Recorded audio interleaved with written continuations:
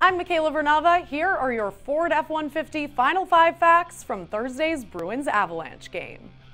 Nathan MacKinnon's power play goal in the second period was the first goal that Jaroslav Halak has given up this season. David Pastrnak led Bruins scoring with a goal and an assist. The Avs have scored a goal in every period this season, including Andrei Burakovsky's go-ahead tally in the third. The Bees have not started a season 4-0 since 1990. The Bruins wrap up a 4-game road trip with a 3-1 record. They play their home opener on Saturday against the Devils.